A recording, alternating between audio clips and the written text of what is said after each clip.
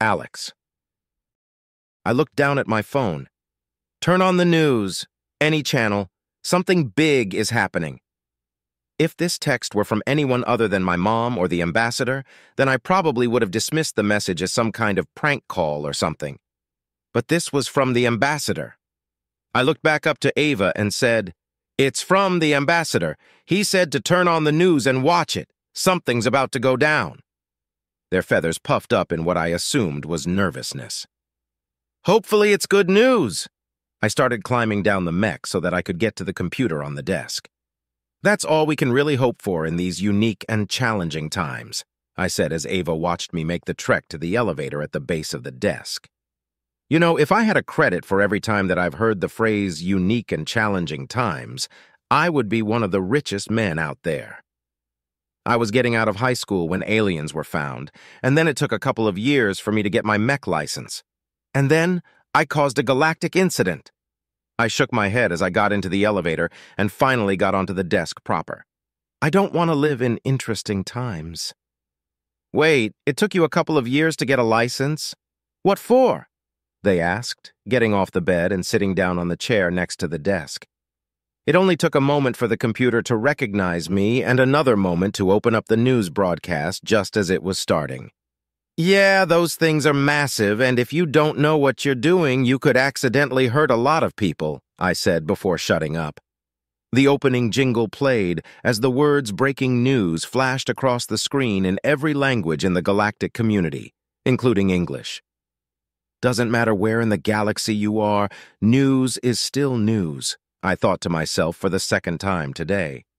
The same two anchors from before were back, the Godzilla-looking one and that beaver lion-looking one, sitting behind the same desk as before as they maintained the same professional nicety that all people on the news seems to have down pat. "Good evening, galactic community. I'm Chuzuk," the Godzilla one said. "And I'm Jadriel," said the beaver one. "Breaking news this afternoon as United Terra has released a statement regarding the war with the Yalayans just minutes before." They both stared into the camera as a transition played, and we were both looking at camera footage of the ambassador. The title card at the bottom of the screen read, "Terran Ambassador Tobias makes a statement regarding the war." He stood at a podium that had the logo of United Terra on it, with the flag for United Terra behind them. He cleared his throat and began to speak. "Good afternoon, members of United Terra and the galactic community. As of 3 minutes ago, a little over 2/3 of the galactic community has joined us in condemning the actions of the Yalayans in unjustly declaring war on United Terra and her people. We thank you for your support in these trying times and hope to continue to have profitable relations with you in the future. To the rest of you, we hope that you will come to our side soon in condemning the Yalayan Concord and their aggression towards us." He cleared his throat again. In other news, thanks to a covert operation, our military has successfully captured the Yalayan capital ship, the Indomitable Crusade, and her crew. To the Yalayan conclave, this monumental victory was perpetrated by 30 Terrans and 2 tactical nukes. 10 of those Terrans weren't even using mechs. If we can sneak onto the pride of your fleet and make it ours in less than an afternoon with those numbers, then just imagine what the full might of our military can do to you. I implore you to seek peace before this escalates any further, for Terrans are nothing if not devoted to peace." He gave a heavy sigh before looking back to the camera and smiling. "Thank you for your time." The screen faded back to the 2 news hosts as they sat in silence for a second before speaking in their chipper, professional tone. Compelling stuff. To give us a breakdown on the statement, we go now to our political and military correspondent, Cridlog. The screen transitioned once again, and on the screen was another one of the Godzilla-looking aliens. With the same practiced professionalism of its co-workers, it launched into what it was going to say. "Good afternoon, galactic community. As you have no doubt heard, the Terran ambassador has given a statement, and we will be breaking it down. The first thing of note was the number of species condemning the Yalayan conclave for their aggression. We've covered the specifics of what species have decided to side with the Terrans on this issue before, so we will not go into it. This does bring up the issue of why these species are doing this in the first place. As we all recall a few hours ago, the Terran representative to the Galactic Community's Senate made an ultimatum to the combined species there. Fearing that they would lose a valuable trade partner, they possibly made the choice to maintain the relationship with the main supplier of raw materials in the galaxy, United Terra. I would call into question the sincerity of the Terrans' words due to them lying to the galactic community for the entire time they have been here. But Terrans have been nothing but direct and honest with their trading partners, so we can assume that it will stay that way. In addition to this, we have also been given definitive proof of the Terrans' claims about the Indomitable Crusade, as we have been given photos that released at the same time as the statement by the ambassador. The camera panned a bit to include several photos of what I could assume was the Indomitable Crusade docked with one of the most recognizable ships in our fleet, the failure to communicate. I had always loved that name. I started to lose focus, preferring to think about the Terran fleet, but forced myself to focus on the task at hand. As to the claim of the number of Terrans that captured the ship, I cannot make any comment on that right now. The last thing that the ambassador did was sue for peace, something that Terrans have advocated for the entire time that they have been here. How the various governments of the galactic community will react to this, I cannot say, but I do know that this will cause ripples in galactic politics and policy. That's all I have for now. Back to you, Chuzuk. The screen transitioned back to the two anchors. Chuzuk nodded and said, "Thank you, Cridlog." It looked down at the tablet it had on the table before looking back up. "That's all we have for now, but we will update you as the situation unfolds. Thank you, galactic community, and have a good afternoon." And with that, the closing jingle played and the channel went to commercial. Ava and I sat there in stunned silence for about a minute as we both took in the information. I shook my head and broke the stalemate. Damn! I knew the military acted quick, but I didn't expect a blow like that to happen within a couple of hours of war being declared. They really must want this over as quick as possible. Ava continued to sit in silence. They studied me more closely, seeming to regard me in a new light. "Your military did this with that few men?" they asked softly. "Well, yeah. Minimizing casualties has been a thing in Terran military doctrine for a long time, and if Command thought it could be done, then by God would it get done. The nukes did help a bit, I suppose. Why do you ask?" They continued to regard me with that same look that I couldn't identify. "You Terrans just love breaking the expectations that people have of you, don't you?" they finally said. "Ava." I looked down at the small alien. "You Terrans just love breaking the expectations that people have of you, don't you?" I asked. He threw his head back and cackled like a madman. "Oh, Eva, you sweet summer child, you have no idea. It's a popular phrase on Terra to never let anyone know your next move. And us Terrans like being as unpredictable as possible." The way that he said it made my feathers stand on end, which was a feat because they were already puffed up to begin with. I was going to say something back to Alex when I heard a rumbling noise, one that I immediately recognized as my stomach growling. As soon as it subsided, I couldn't help but hear a smaller, softer rumbling coming from Alex. "Guess you're as hungry as I am," he said with a chuckle. I chuckled. "Yeah, I suppose you are. I haven't really had anything since this morning before the boarding, so I guess I'll go to the mess hall and then meet up with you later." Alex shifted in his chair on the desk before finally standing. "Well, I haven't really had any alien food before, so could I go with you?"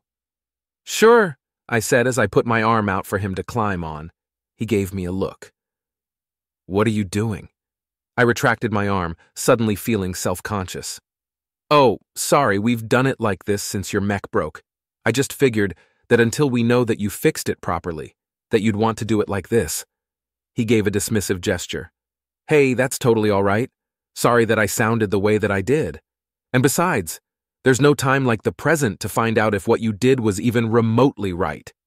And with that, he made his way to the elevator and went down it. I watched in interest as he slowly made his way across the floor to the other elevator next to the mech. How they get anywhere quickly is a mystery to me because they move so slow. He finally made it to the elevator and made his way up the mech, past the still gaping hole in the chest of the armor. We'll have to fix that before it can be used in combat. That is assuming that the captain will even let him be security anymore. "So, what are your plans after all this is over?"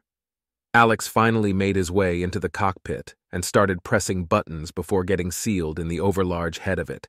It was only a moment before the speakers on the mech crackled to life as he said, "You know, I haven't really thought about what I'm going to be doing once we make it back to civilization. I kind of assumed that I would be court-martialed for not following standard protocol and thrown into a jail." I was horrified. They'd do that all because you didn't follow exactly what they told you to do? Why? It was at this point that the mech, or at least its top half, started to move as it shrugged. This movement was muted somewhat by the fact that it was still being suspended off the ground by some thick chains. Well, secrecy is one of the most important things that we have going for us. For the longest time, people not knowing anything about us was our biggest strength. It still is, as far as I'm concerned. The mech shrugged again. After all, it was the Yalayan's lack of knowledge of our capabilities that got us that win so quickly. He paused for a moment. "I'm getting green on everything that we fixed, so if you could help me move into the wheelchair, that would be greatly appreciated." I nodded before going over to the mech and straining to pull it off the hooks it was on. Alex moved his arms to help me as best as he could. "This thing is heavier than I remember. Did you install anything other than the battery?" I complained. Alex laughed. "It's not my fault that you're tired and stuff. And thank you for being willing to help me." "Yeah, well, what are friends for, if not helping each other when we need it?" I asked, groaning under the weight. After a couple of awkward shuffles, I finally managed to deposit Alex with a metallic clang into the wheelchair that I had fabricated for him earlier today. He looked up to me from his seated position. "Is that what we are now, friends?" I rubbed the back of my neck. Well, only if you want to be. I mean, you don't really have anyone else on the ship that you trust like this, so I feel like that counts for something." He nodded once more. "Yeah, I suppose that counts for something." He looked down at the ground for a moment before looking back up at me. "It's kind of funny. They train us to have minimal interactions with aliens, so it's less likely that there'd be a leak. But as it turns out that those forbidden interactions were what caused you to run to my aid when you thought my suit was breached." He paused for a moment before reaching up to me for a Terran handshake. "I'd be honored to call you a friend." I waggled my crest of feathers in joy as I took his hand and shook it. "I'm glad to hear so. Now come on, let's get some food."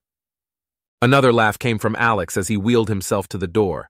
"Now you're speaking my language. I can't wait to try some alien chow." The door opened with a hiss, and I wasn't surprised to see a group of no less than 20 people loitering around the door. I genuinely thought that they would have given up by now. But here they were, communication devices in hand, trying to get a picture of the Terran outside of the mech. They all fell silent at the sight of Alex, not really knowing what to do. Did they not watch the news? I thought that they would have at least watched the news and figure this stuff out for themselves. It was finally Alex that broke the stalemate. "Geez, you would think that you've never seen a guy in a wheelchair before with how you all are acting. Now are you going to keep standing there, or are you going to let me go on my way?" he asked. A few seconds went by with no one moving. Then, someone coughed and started moving away, which prompted the rest of them to follow behind, still mumbling about missing their chance to make history and the like. I walked with Alex as we got closer to our destination. "Are you okay?" I asked. He gave a heavy sigh as he pushed himself along. "All my life, I've not had very many people pay attention to me, and I liked it that way. And now that all this is going on, I'm not sure that I like all the attention that I'm getting right now." He shrugged once again. "I suppose that's the price you pay when you start making history." "I suppose so. Better to make history than to be forgotten, I say," I explained as I looked down at the gunmetal gray of the mech. "It is what it is, and there's nothing that we can do to change the past, so why regret it?" We walked for a few more minutes in silence as we contemplated how our lives turned out. "You know, I was supposed to be a ship mechanic," I finally said. "Really?" asked Alex, turning to me as we walked into the elevator that would take us up to the mess hall. "Yeah," I said. "I was supposed to take after my old man, but I decided the life of a ship mechanic was too boring for me, so I took the job that would keep me on my toes." There was silence for a time before Alex finally responded. "Damn. I was actually supposed to join the army like my dad, but I somehow talked him down to ship security, so here I am. Maybe it would have turned out differently if I had just done what he wanted me to. He shrugged again. No point in crying over spilt milk. That must have been another Terran phrase. The doors opened, and we were greeted by the welcome sight of the mess hall and the extremely unwelcome sight of 4 Yaleans waiting by the elevator. "Hey, it's him!" one of them shouted as they caught sight of Alex. "Aw, shit," whispered Alex. "Here comes trouble!"